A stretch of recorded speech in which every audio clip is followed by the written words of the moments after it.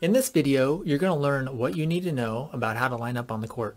Once you understand the overlapping rules, it's going to be real easy to line up on the court. So after watching this video, you're going to be a lot more comfortable with your rotations and how you line up in serve receive. If you haven't subscribed yet, be sure to subscribe and hit the bell to be notified every time I upload a new video on volleyball. So there are 3 important steps to understanding overlaps. The first thing you need to know is what player are you opposite on the court. The second thing you need to know is what player do you follow and what player follows you in the rotation. And the third thing is you need to know in which rotations is it illegal to overlap these players.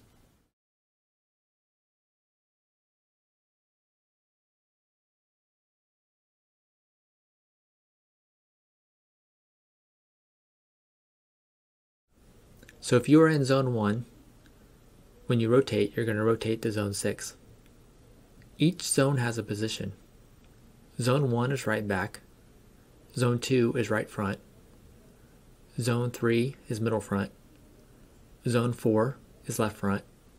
Zone 5 is left back. And Zone 6 is middle back. As I said earlier, when it comes to overlaps, what to focus on is the player you're opposite, the 2 players you're in between, and where the feet are in relation to the center line and sideline. Okay, so let's say you start right back. The 2 players you need to be concerned about are right front and middle back.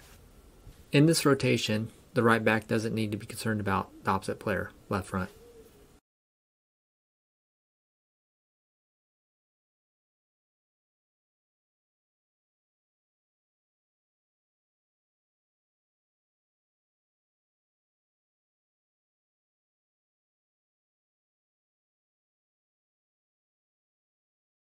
Now let's say you were right back and now you rotated the middle back.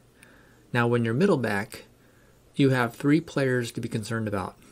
The 2 players in between, the left back and the right back, but then also the player you're opposite, middle front.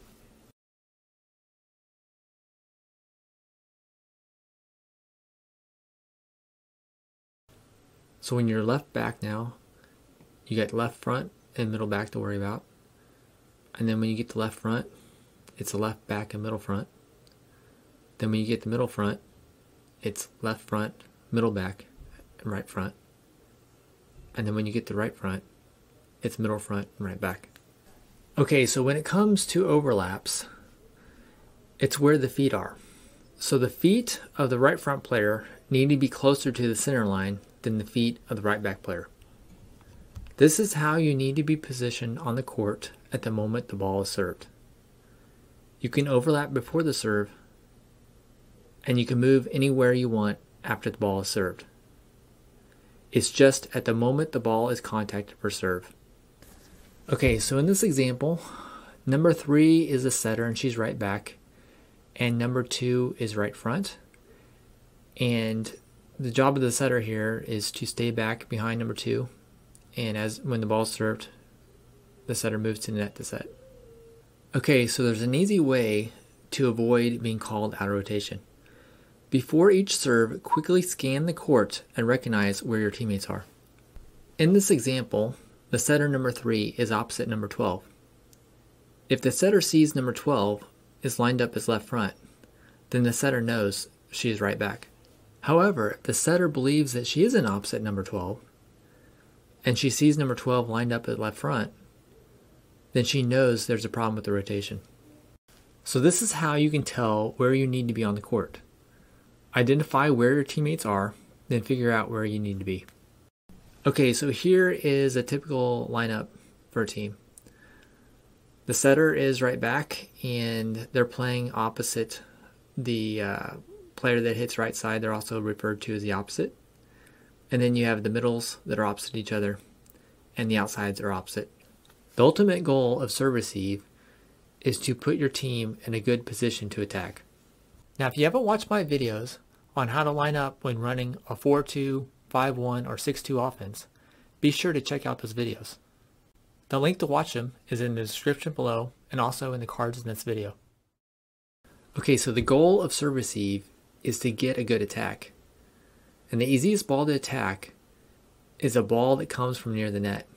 This is why you want the pass to go to the net and the setter position near the net. So in order to get a good attack, you need a good set from near the net. And to get this set, it starts with a good pass.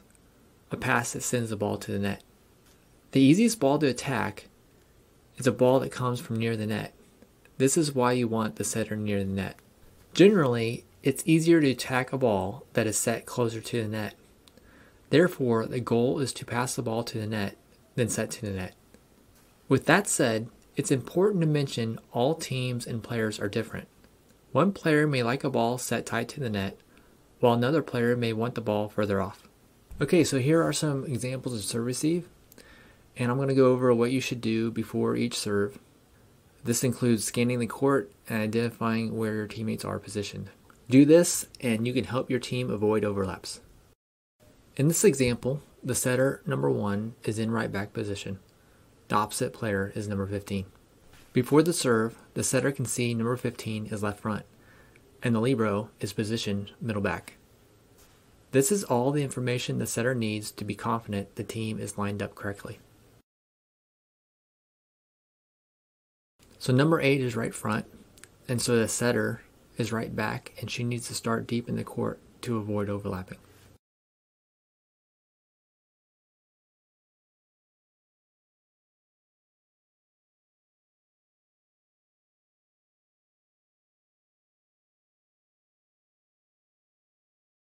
Okay, this is rotation 2.